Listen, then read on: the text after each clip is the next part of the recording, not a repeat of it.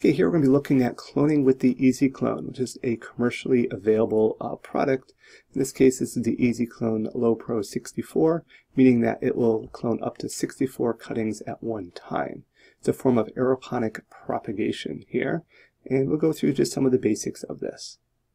So some growers have a love-hate relationship with the EasyClone. It can be very efficient. Put in quotes here, it can be the best system if there's attention to detail by the grower.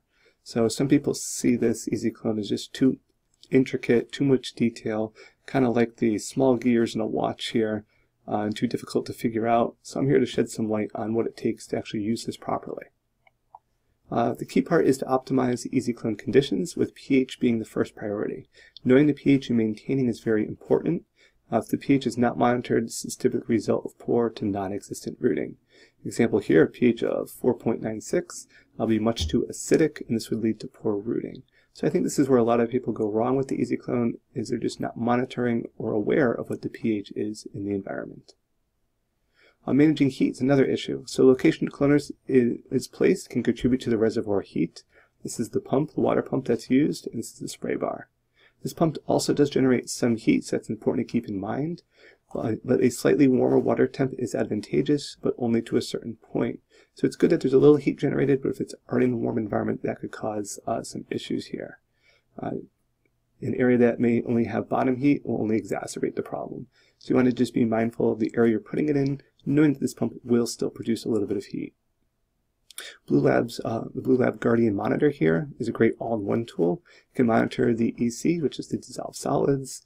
In this case, I have it in parts per million. You can also monitor the temperature. It can go from Fahrenheit or Celsius, and also the pH here. And this can also, there's options to be linked to remote devices, so you don't even have to be present to watch it. This is a standalone unit in the image here. What to add to the reservoir? So plain water can work. Nutrient solutions can also help speed up the rooting. Two popular products are the Clonex solution pictured here, and also Olivia's solution. Now, which rooting solution to use? Well, I've run trials on both, and the Clonex takes an extra day or so to root in comparison to the Olivia's. Olivia does root the quickest. However, the Clonex is pH stable, while Olivia's does require almost daily attention to monitor and maintain a proper pH. Clonex, based on the recommended use by the manufacturer, does cost less. Olivia's is slightly more expensive.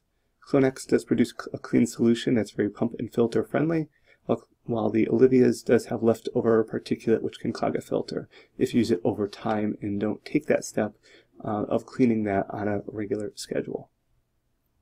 Humidity control in EasyClone, so it can run without extra humidity added, which is great. This is if the lighting's not too intense and the heat is kept to a minimum.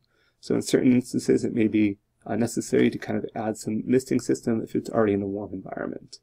But watch the amount and size of the water droplets you use, because it is possible to unintentionally overfill the reservoir, stopping the continual water spray of the aeroponics that's needed to keep that rooting environment going.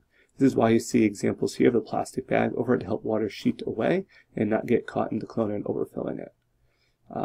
This is just a result of the environment that it was placed in. Again, you want to eliminate water from unintentionally being entered, but if you're not adding extra humidity or mist, this shouldn't be a problem. How long should you leave your cuttings in the cloner? Well, you want to see till the roots emerge. While plants can grow in the system, once roots are about the width of the supporting foam, they should be removed. So at this point, this would be a great time to remove these cuttings. Sometimes you'll have some that root earlier and some that root later. The advantage of this system is you can remove individual clones when you feel they're ready. Lastly, the basic setup. While this is in a greenhouse, since cuttings do not need full sun, this is not a requirement. On the misting system, this misting bar here was used to use the heat because it was in a greenhouse.